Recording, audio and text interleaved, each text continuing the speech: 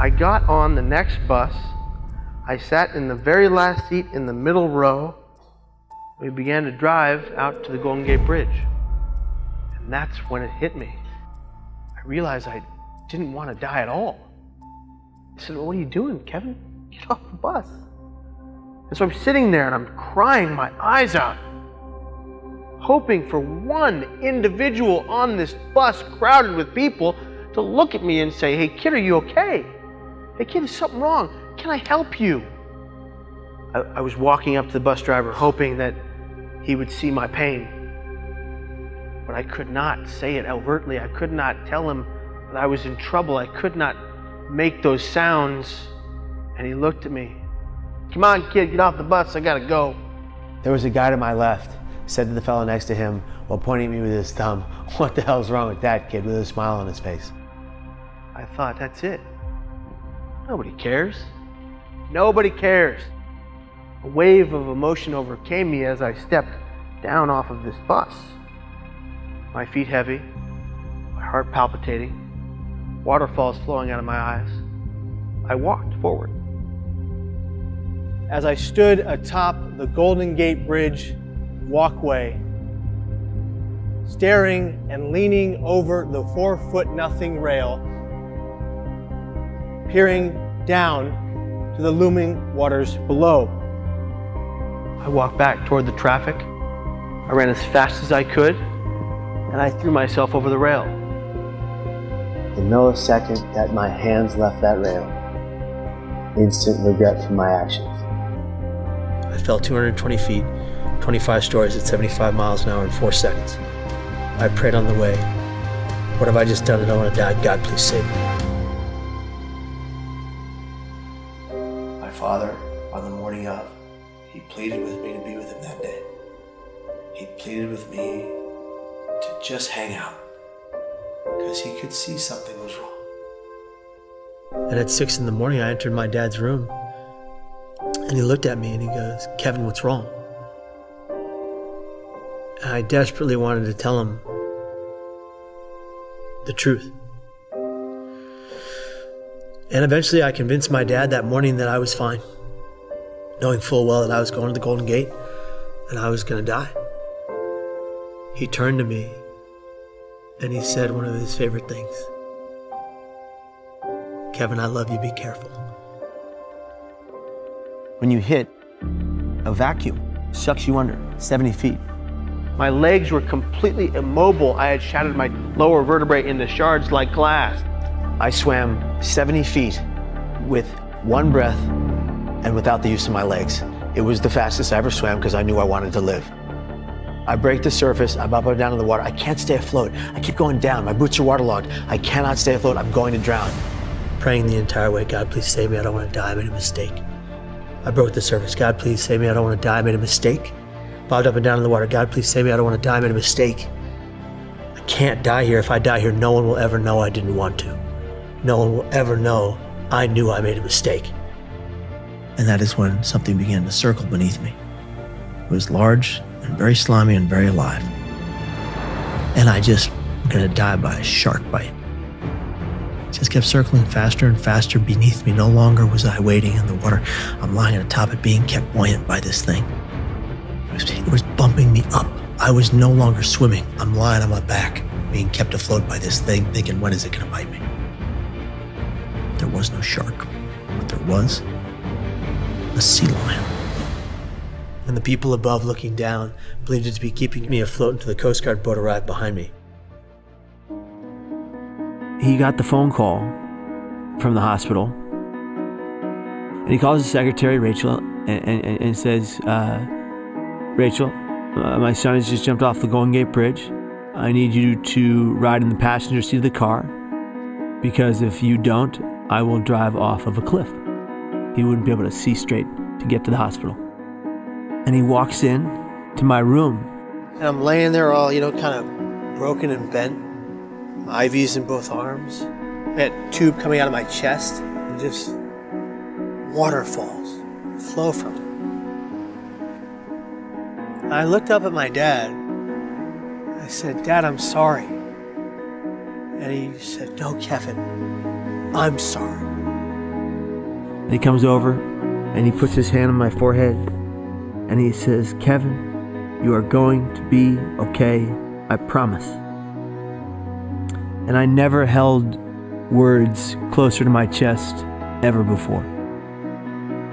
I just held him. "Okay, Dad says I'm gonna be okay. I got this." My dad took me back to the bridge a year later to the date of my anniversary. And we stood at the very light rail that I attempted. We get to the parking lot. I don't want to get out of the car. I don't want to get out of the car. "Dad, I can't do this. I can't do this. Kevin, we need this. You have to do this. We need closure." So we walk out to the bridge and he says, "Show me where." And I showed him the exact light rail like it happened the day before. We hold the flower over the rail. My father grabs my left hand with his right. We say an Our Father. And he says, "Drop the flower." And I dropped the flower and it wafted down and it hit the water and made the tiniest ripple effects. And 2 feet to the right popped up a sea lion.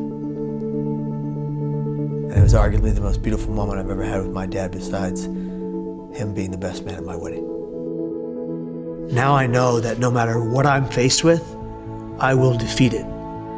I have chronic thoughts of suicide. They plague me. They'll never, ever take me. There's no way I'm going to take my life. I'm always going to ask for help. I travel around the world trying to help people who don't have it all, who don't have that support network. Find reasons to support themselves. And if one of you is suffering and you're quiet about it, today, tomorrow, the next, ask for help. Practice never again silencing your pain. Tell the truth about it to someone. You're not alone, and suicide is never the solution to your problems. It is the problem, and you can defeat this pain one day at a time. I'm 220 feet in the air, and I have somebody trying to get my attention. I keep yelling at him. I say, "If you get any closer, that's it." Because all I gotta do is nudge back. And what happens? Because somebody is 4 or 5 minutes late getting home, they roll down their window as they come by, and they yell out, "Jump, you SOB!" What could I have done different? I was tired of living this lie. I was tired of lying to everybody. I was exhausted at who I become. I thought about the Golden Gate Bridge. I asked for directions. So I got to the Bay Bridge and I asked them for directions. I said, "How do you get to the Golden Gate Bridge?" But I was telling myself, okay, whoever I ask, I hope that when I ask them, they'll look me in my face and they'll see something inside of me and ask me, "Well, why are you going to the bridge?"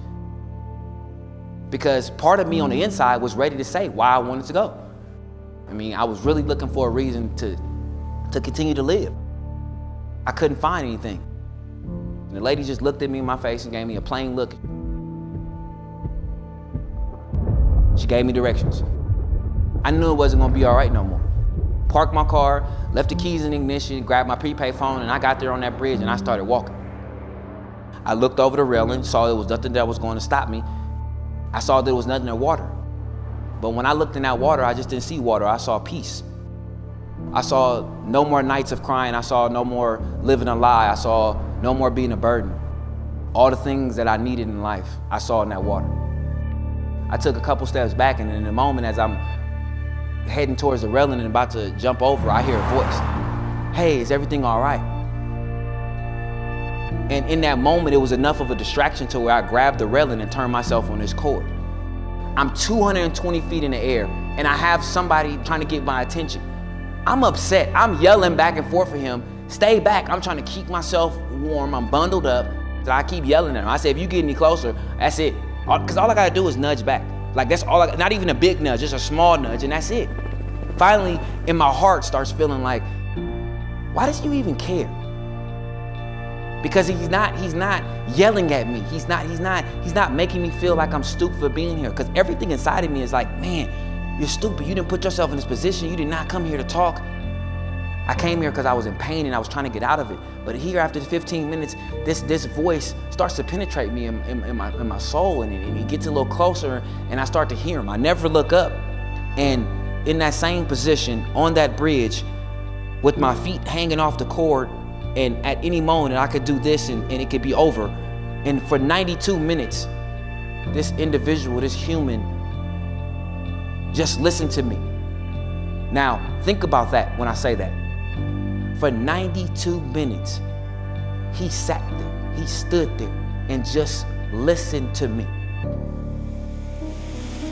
So after this time, he decided on his own to come back over the rail. And I said, what did I do that helped this situation? All he told me was, you listened. You let me speak and you listened. That's all this guy was looking for, and I think that's what so many people are looking for. Shortly after this incident, I received a letter from Kevin's mother. Dear Mr. Briggs, I adopted Kevin when he was only 6 months old, but you are one of the reasons Kevin is still with us. I truly believe Kevin was crying out for help. We truly thank God for you. Sincerely indebted to you, Narvella Berthia. It's really good. We have a choice. Are we going to take the path of none of my business, they should handle it? Or are we going to confront them head on and say, hey, I'm seeing these things. What's going on? Let's talk. Listen to understand. That's the key. I can't honestly believe that with almost 8 billion people on this planet, that people still feel alone. And that's why we all got to come together. 2 ears and 1 heart. That's what saved my life, and that's what all of us in this room possess. Challenge yourself today and in the future to look out for each other. The moment people feel heard, they get healed. The moment. But they have to be heard. Listening can save people's lives, and we all can do it.